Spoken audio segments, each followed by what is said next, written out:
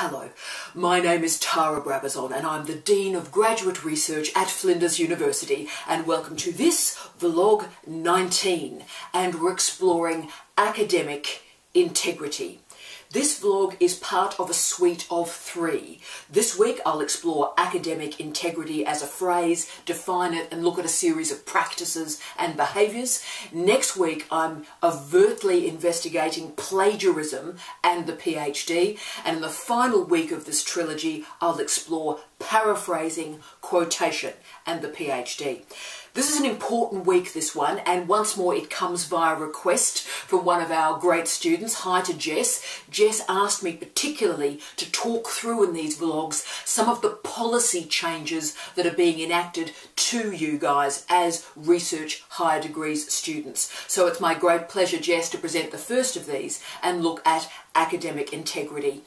And this phrase really does matter. In the last decade in international higher education, you will hear academic integrity discussed over and over again. It is a burgeoning phrase. It is a really important phrase. And there is a reason for that. And to explain why academic integrity is increasingly important, I have to look at the bogeyman. I have to look at the folk devil that it's replacing. And the folk devil is, of course, plagiarism. In terms of international reputational damage, finding plagiarism in a PhD, and it's often found by an international examiner, is one of the worst things that can happen in research higher degree spaces. So a university can be pretty well permanently damaged if an examiner finds plagiarism in a PhD. It is very serious. So what we have to do, those of us who work in the graduate space have to do, is ensure that you have the skills to enable your research to be excellent, to be original, to be rigorous, to be transparent, and to be accountable. But internationally, there's a new movement that is enfolding around a plagiarism policy that's positive and proactive. And this suite of policies often goes by the phrase academic integrity. And the wonderful South Australian scholar, she's at the University of South Australia, Tracy Britag, has published the Handbook of Academic Integrity, a wonderful book, and I really recommend it to you. But Tracy described academic integrity as, quote, crucial to every element of the educational process, end of quote. Academic integrity is often used in a way that is synonymous with research integrity and also educational integrity.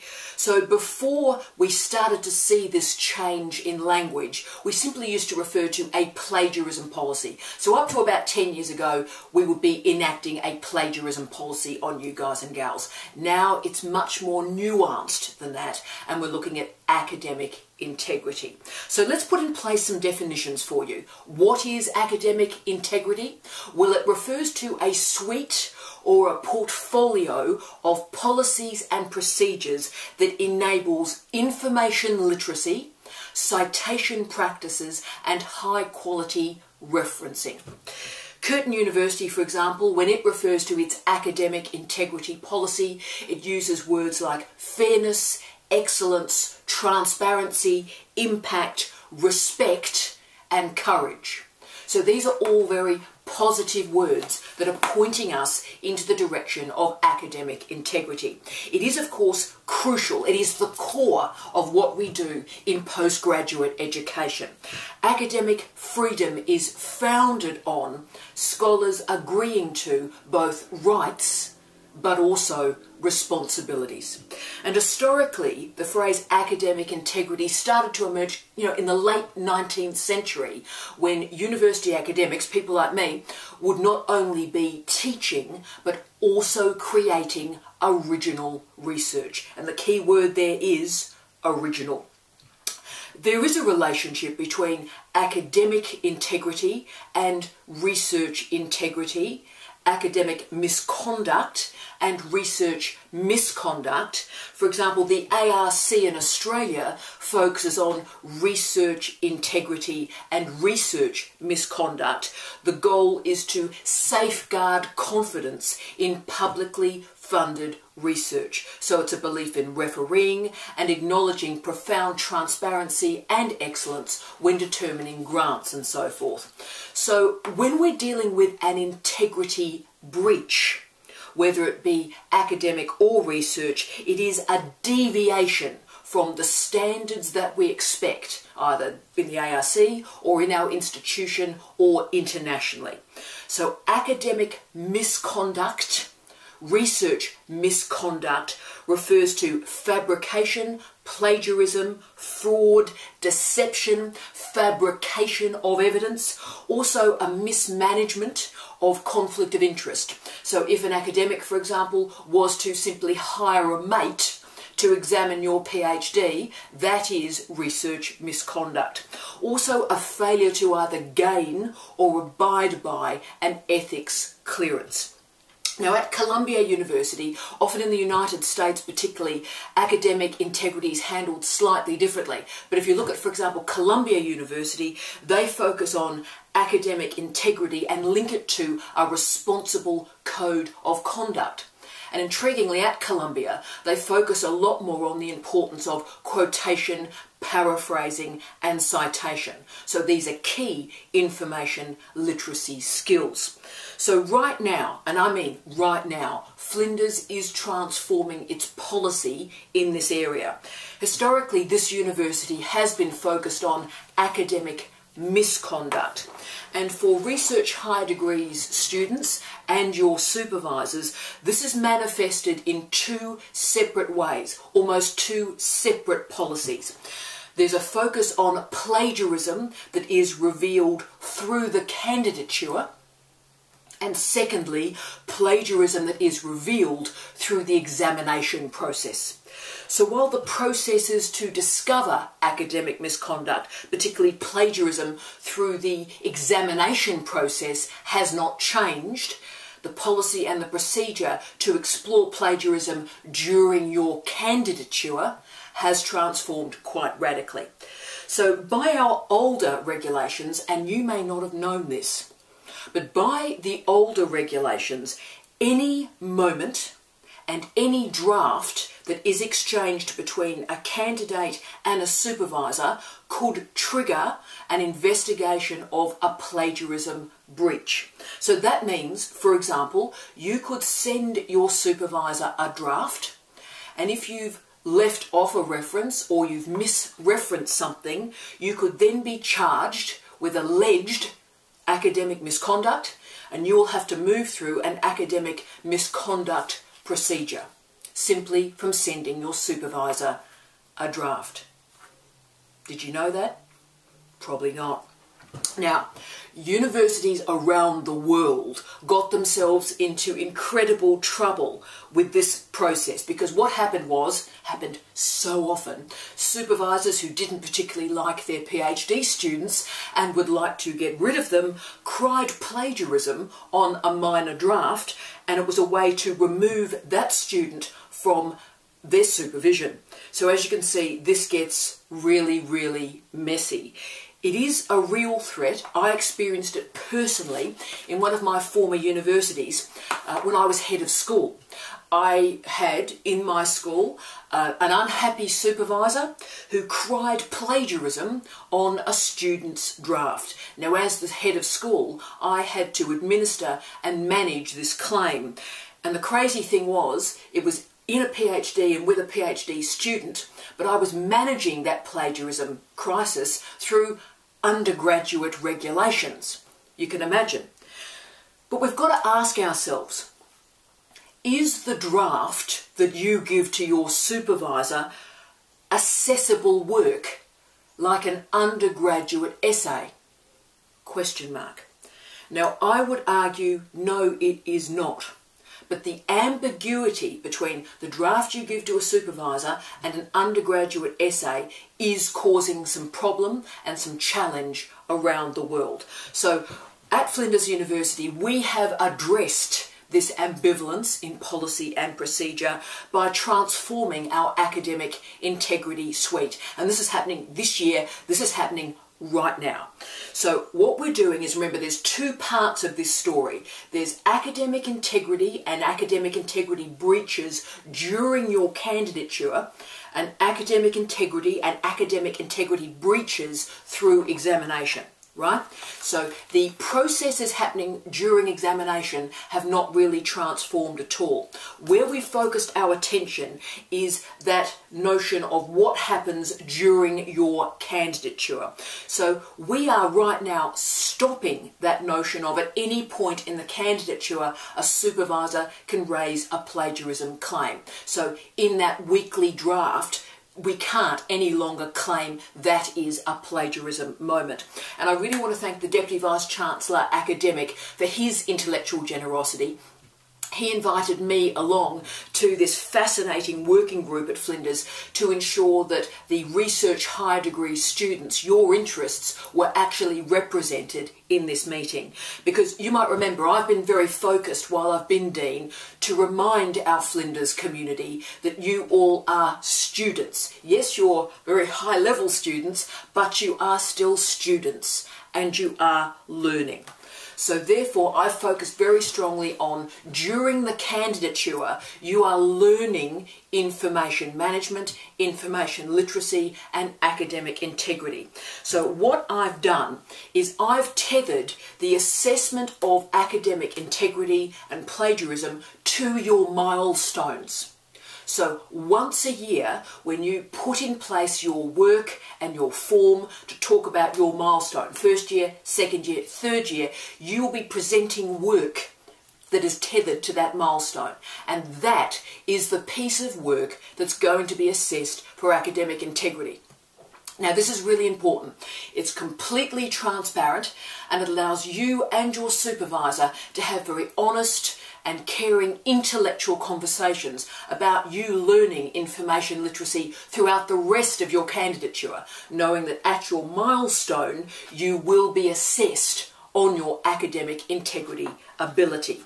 That will also prepare you for examination. So as you can see, it's now fully transparent. 3 times during your candidature you will be assessed for academic integrity, preparing you for examination, where you will also be assessed for your academic integrity and academic literacy. So this means the weekly drafts that you exchange with your supervisor, that is not part of the policy. You are learning academic literacy through that process. You will be assessed during your milestones. So this is building up the transparency and the accountability that exists in academic integrity at this university. So plagiarism isn't the only part of the academic misconduct suite. Collusion is also part of this story. Collusion is a lot rarer in postgraduate education. What it involves, of course, is people working together during a submission, for a submission that's meant to be the result of independent work. And the line between collusion and collaboration in undergraduate education is quite messy. But for me, I've always determined the difference between collaboration and collusion on the basis of deceit. So if you have a conversation with somebody and you cite that you've had a conversation with somebody, that's not collusion. That's collaboration. It's when you've had that conversation and you simply mask it or hide it that you haven't had that conversation, and that is collusion. Now, where collusion may have a bearing on you and on the research higher degree space is as follows. In your doctorate, if you have put published work in there, you need to be very, very clear about who has been involved in that work with you. So it's not only a matter of citing other people that might be involved in the work, but also their percentage of involvement in terms of design, data collection, and also the writing, editing and drafting. Remember, examiners need to know that this is your work. Simply saying, oh, I was first author on it, that's not enough. You need to specify the percentage of the work you're enacting through each of those stages. Full transparency, full accountability. So as you can see, the focus on academic integrity rather than academic misconduct or plagiarism or collusion is meant to render this a much more positive suite, so we can have this conversation about intellectual generosity and also information literacy. For those of us who are working in doctoral and master's education, we need to make sure that you have all the professional development that you need to be academically rigorous. So that might be you understand software, you've got the EndNote suite, fine, it's working well in your thesis, there's no problems there. Also high levels of writing, but also research ethics, ensuring that methods are well deployed and you talk through the strengths and the weaknesses of those methods. We also talked about, for example, note-taking last week, and thank you so much for the wonderful feedback I got on that one. You're a star. But what I would say to you is note-taking in some ways is the foundation of academic integrity, so never underestimate it. So information literacy is really part of the professional development programs that we need to deliver to you. And that's why it's important that we're having this conversation. Because a research master's, a PhD, is about high-level research skills. But just holding those skills is not enough. You need to perform those skills through your PhD. So the point of academic integrity is to ensure that you are generating an original contribution to knowledge, and it can be transferably checked. This is the key. It's not just going, I have an original contribution to knowledge. Your examiners must be able to verify that. They must be able to prove that you have an original contribution to knowledge. And they do that via your ethics clearances, by seeing a clear presentation of your methods, and also checking and verifying your footnotes and your references. Now, all of this seems quite simple, and it is. And software can help us with this, trust me on this. I would recommend the use of a text matching software, of which Turnitin is the most famous. But what I would do is make it about you. This is not about a penalty using Turnitin. I would ask you guys to use it as a diagnostic. So put your work through Turnitin as a draft. So click draft and click exclude quotes. That becomes really important. And don't just look at the number. When you get the Turnitin report, print it out and have a look at the text matching that it is finding. Talk about it with your supervisor. You can now, through the transparent changes to our policy, talk about it with your supervisor. Make sure particularly that anything that is being picked up is carefully handled, and you make sure that it is referenced well. So do use Turnitin in draft. It's not a punishment. You're using it as a diagnostic. It's another way to improve your information literacy. Remember, our job is to care for you.